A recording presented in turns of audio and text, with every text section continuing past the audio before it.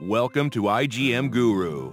igmGuru is one of the global leading online training and certification provider for IT expert by the skilled IT gurus to help them achieve their professional goals. So now we are going to discuss about another branch of the AI, which is your NLP. So now we are going to discuss about that what is the NLP and what kind of a different branch in the NLP and what kind of a different use cases that we have in the NLP. Okay, again we are not writing any kind of a code. We are not going to we are not going in the depth of algorithms. We will just see that how we build this kind of a model, a overview basically, right? So first of all, if we talk about the NLP, a natural language processing, again it is a branch of the AI. So it is a branch of the AI which mainly or which is deal with the text data.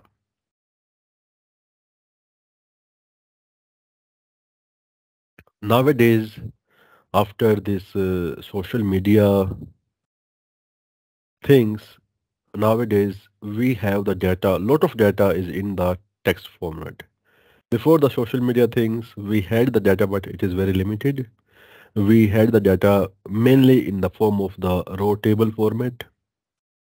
But once the social media came, we have like a lot of social media platform, like we have Twitter, Facebook, Instagram, any other, WhatsApp is one of them. So after getting this data, after getting these platforms, our users are generating a lot of text data. So when we have the lot of text data, so definitely we need, so for example, on this text data, I want to build some kind of AI. So when we have the text data and I want to build some kind of AI system for this text data, definitely the way that we build the model in the NLP is going to different than the model that we have in the machine learning. In the machine learning, if you see these things in the machine learning, we have a branch of the AI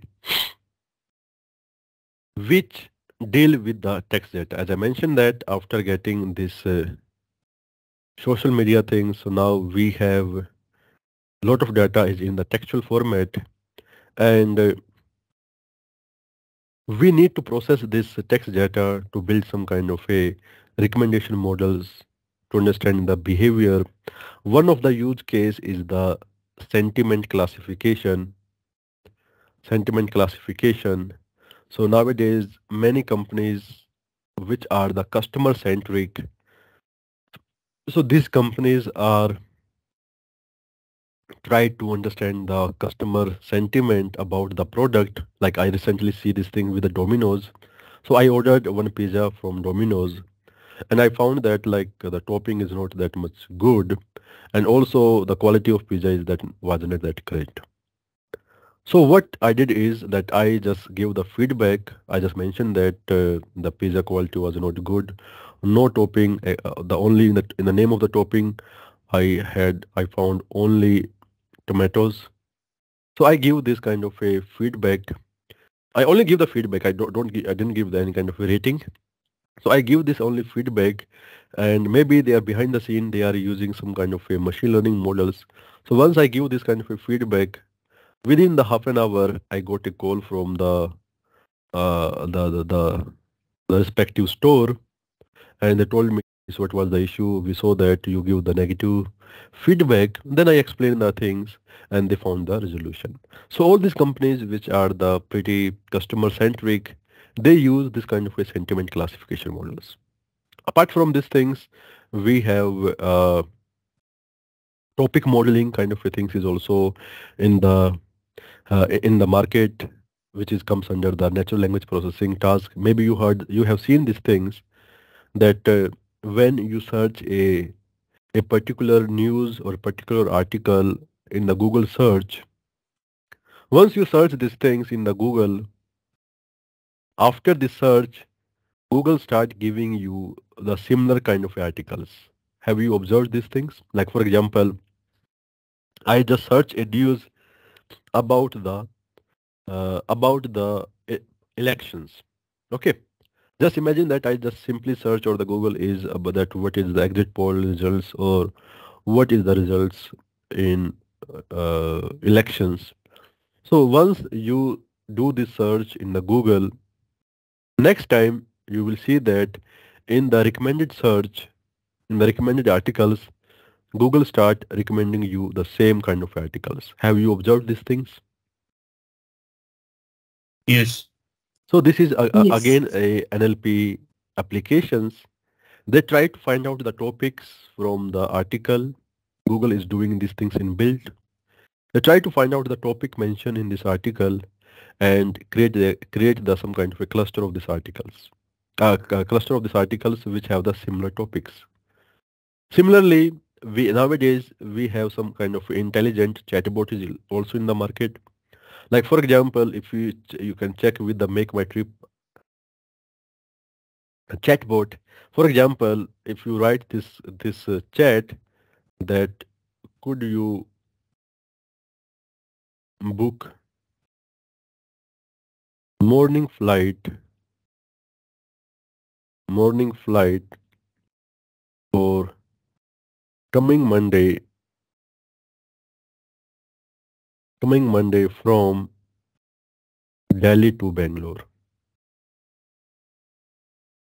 So the thing is that I so this is the user chat with the chatbot, which is a flight booking chatbot. So if you see these things, to book a flight, my chatbot need the time, date, source, and destinations, and in a particular kind of a format. But here, the user mentioned the things in the properly unstructured format. You can see that it is a totally unstructured format. He just mentioned the simple chat the way that we used to do. So when you have this kind of a unstructured data, so we use this unstructured data and convert into the structured data as per the my client requirement. So now what we are doing here is we are from this unstructured data, I will build some kind of a NER model. We call it as a NER. NER stands for the named entity recognition. So we call it as a named entity recognition. So my requirement is that I have to fetch out the entity which is required to book a flight. Here my morning is the entity which depict that time. Morning means that 12 a.m. to 12 p.m. Monday is the date. So today is the Monday. So the next Monday will be the 11th of December. Source is my Delhi and Bangalore is my destination. So this is again my NLP task to get the relevant entity from the model. So this is also comes under the NLP where we process the text data. Now we will see that what kind of a different NLP processing techniques we have. So one thing that we have is the lexical processing. So one type of NLP we call it as a lexical processing. So in the lexical processing, what we are doing is we are focusing on the words only. So while discussing about the lexical processing, we are only discuss about the words. Like for example, I have a sentiment data. I want to build a sentiment model. So I have a feedback about the movie. So feedback is what a lovely movie. So when I'm writing a feedback that what a lovely movie, so definitely it is a positive feedback. So my question to you is to make this sentence, to find this sentence as a positive sentence. So do you think that entire these four words we need, or one or two words are sufficient?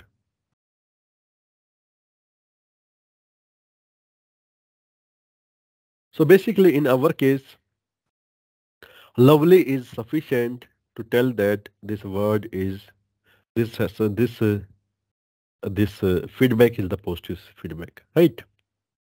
So if you see these things, the a word, these are the words we use to build the sentence.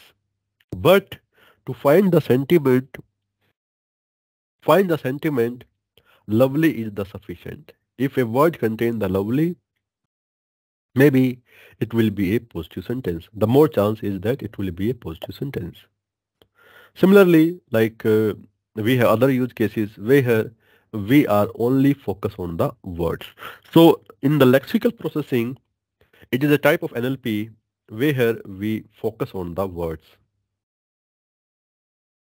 So now when we are focusing on the words, so we need a requirement to extract this kind of a words, because we are only focused on the words. To extract this kind of a words, or to extract some kind of a special words, or remove these words, to find these words and remove it, we use the regex. So maybe like you have seen this regex things. So regex is nothing but stands for the regular expressions. So what is this regular expression? So regular expressions are the kind of expressions which is nothing but having the set of rules which is useful to extracting the information from the text data. We use some kind of special characters, some kind of a notations to design this regex to find a particular words, find out a particular words which follows a particular pattern. Like for example, mobile number. So we know that, like for example, you have the text data where you have to find out the mobile number. So definitely you cannot do the if else conditions. So you are going to use the regex to fetch the mobile number, and the condition for the mobile number is that it always be a 10 digit.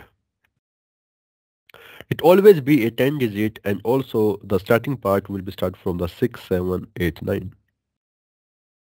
So this is the regex for the mobile number. So we have to use some kind of a notation to meet this criteria. Similarly, I want to fetch out the email IDs from the model. So what I will do is email ID is also having the a special pattern that start from the username, then at the rate, then domain name, then .com, .co, .in, like these things. So all these things we can fetch it from the my irregular expression. As I mentioned that it contains some kind of a rules.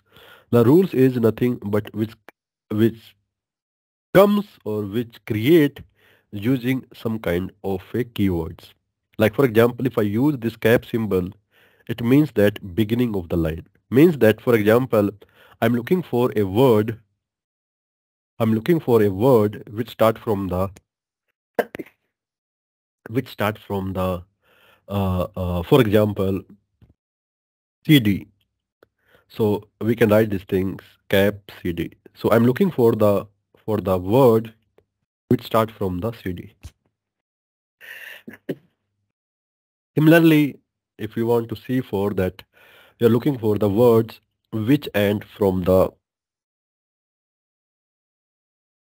a specific pattern. Like for example, I want to fetch out the words which end with the ing. So I can do the ing dollar.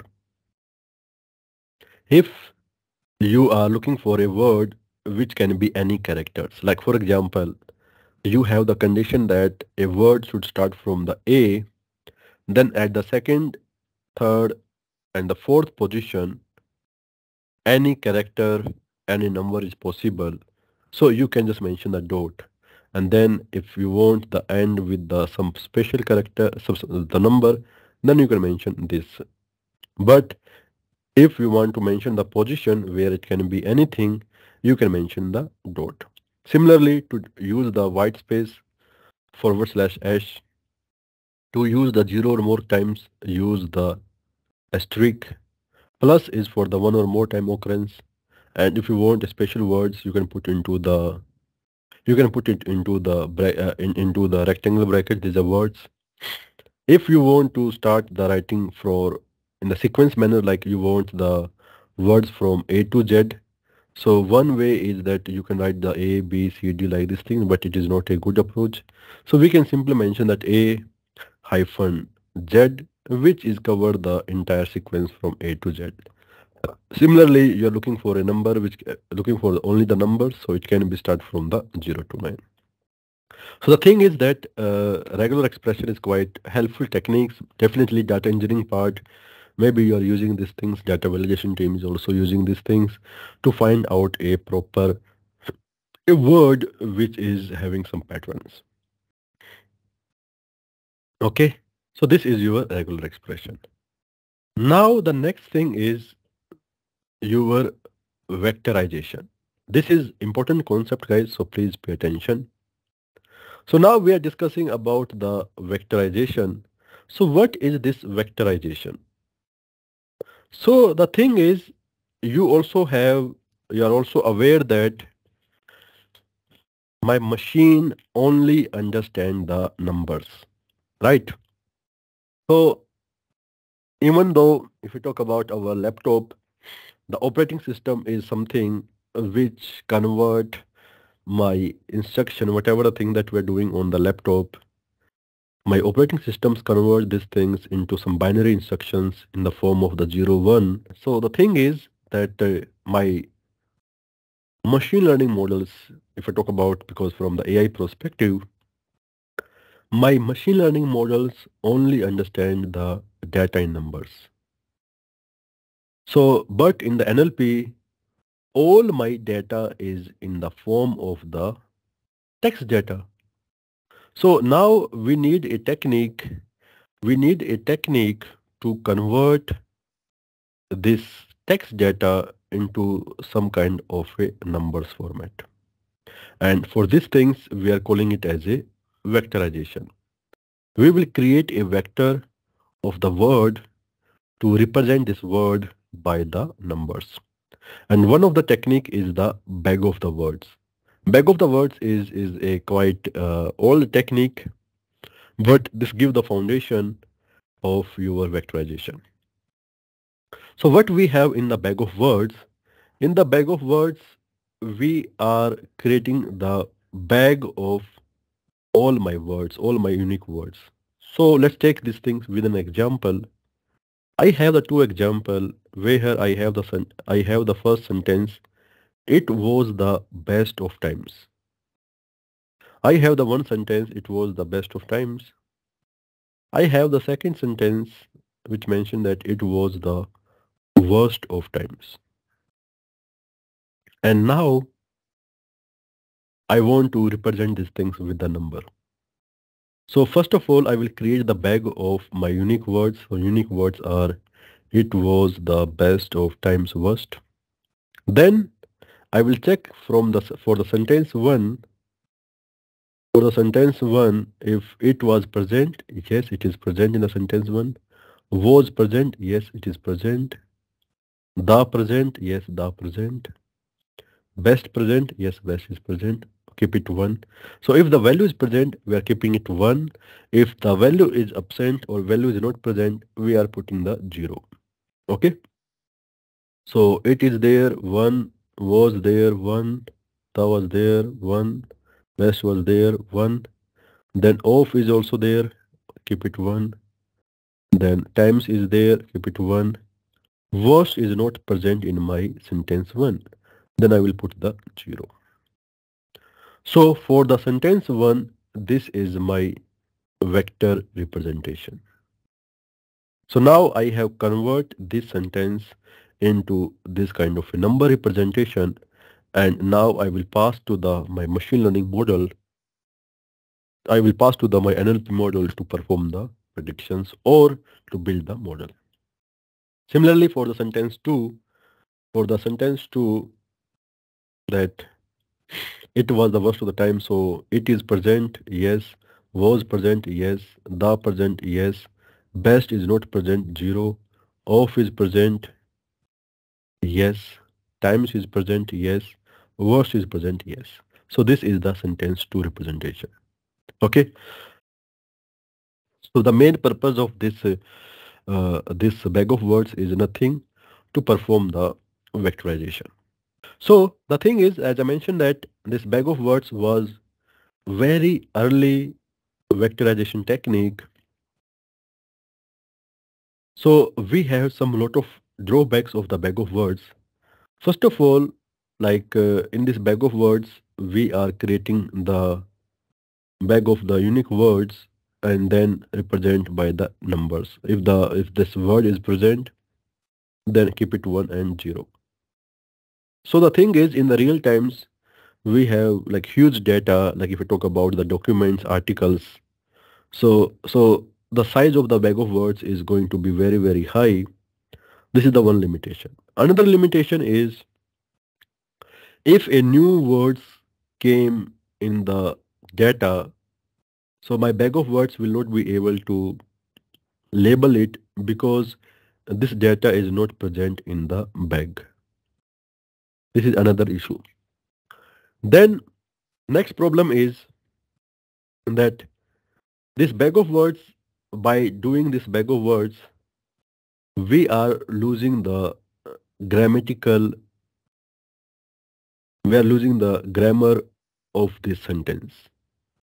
By creating this bag of words, we cannot say that this is the present tense, past tense, or what kind of a sentence it is. There is an informative sentence. So grammatical structure of the sentence is also missing. But again, it is a very powerful and the basic techniques to perform the vectorization. And then we saw the another technique, that is the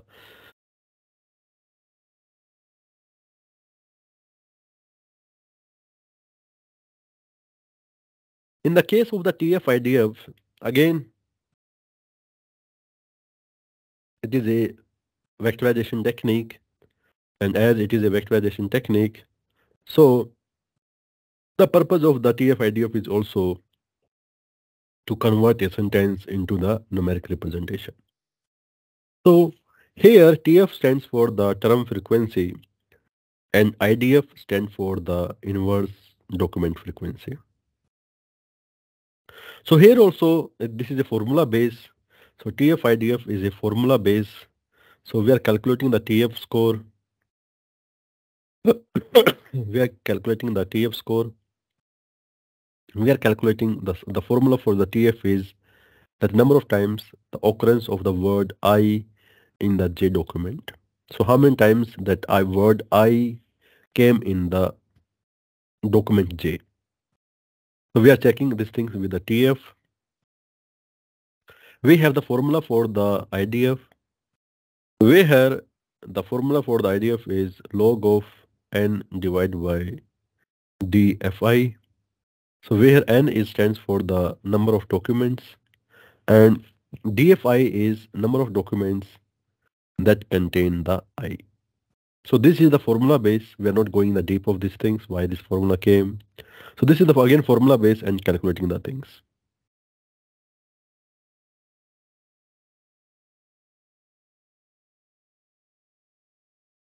Okay.